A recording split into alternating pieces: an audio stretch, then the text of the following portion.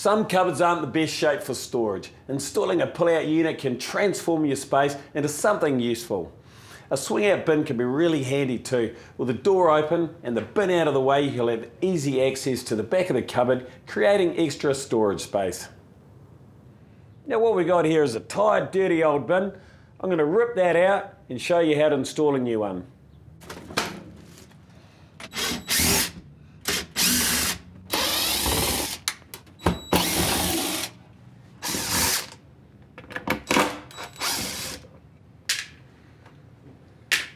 Okay, this is our new 20-litre bin. Pretty easy to install. Now, one thing I will point out before I install this, you can actually install this on the left or the right-hand side of your cupboard. The first thing I need to do is take my instructions, because on the instructions is actually a template of where to drill our holes.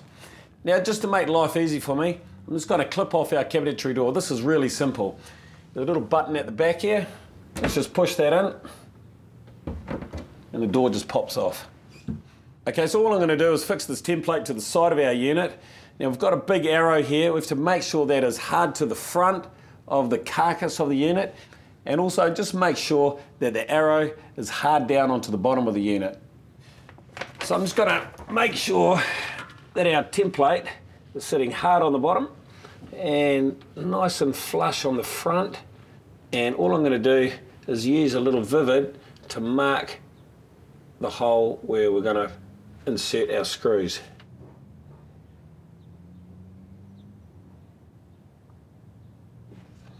Okay, so let's just clip our door back on, nice and easy.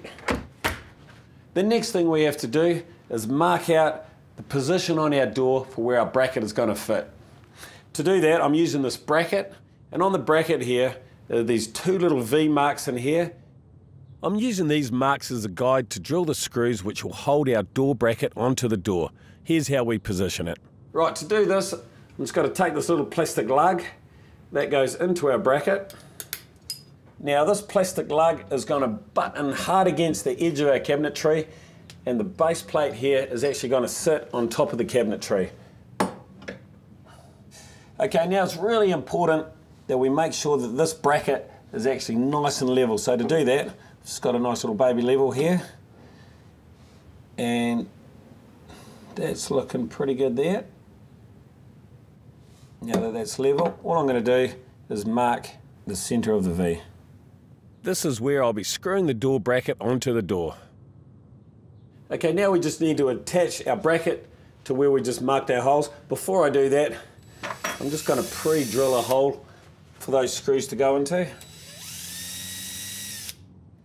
Now a little tip, when you are drilling into the door, just make sure you just take it easy. You don't want to drill all the way through the door.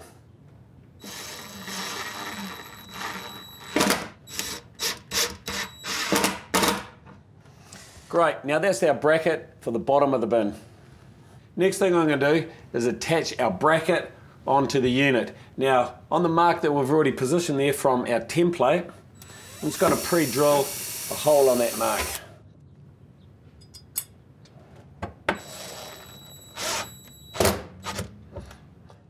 Okay, I'm only going to attach one screw at this stage, and then once again, I'm just going to make sure that bracket is 90 degrees or level.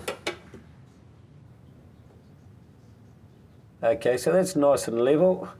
Let's just put a little mark there once again. Take our level away, pre-drill a hole, and then insert the screw. Okay, now repeat the process for the bottom bracket.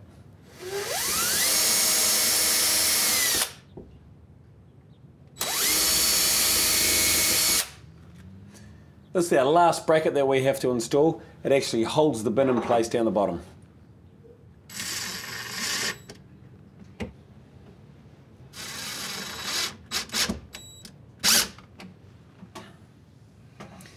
Now all our hard work is just about done.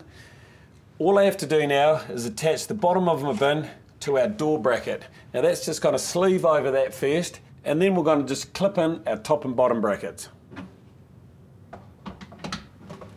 All we do is slide that into position, top and bottom. take our plastic pin and just insert that in there. And the same down the bottom.